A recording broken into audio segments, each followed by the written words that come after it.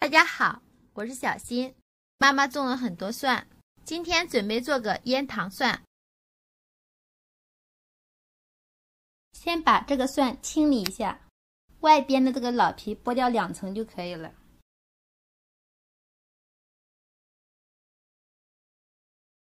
大蒜剥好之后，用凉开水冲洗一下。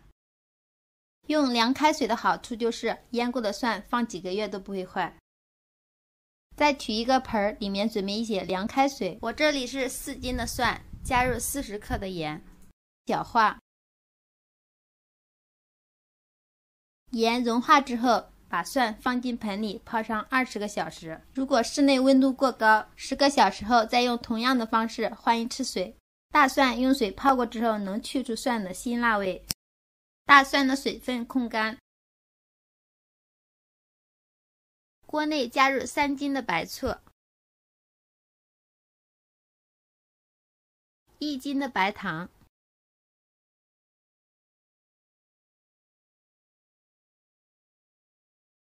大火煮开。开之后倒入盆里晾凉。准备一个无水无油的玻璃瓶，把晾干的蒜均匀地摆放在瓶里。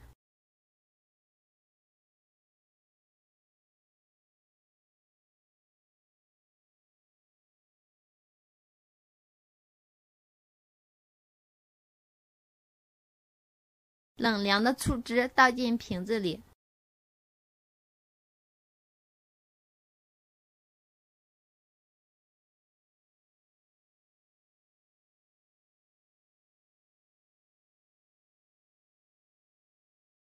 把瓶盖封紧，放在一个空气流通的地方。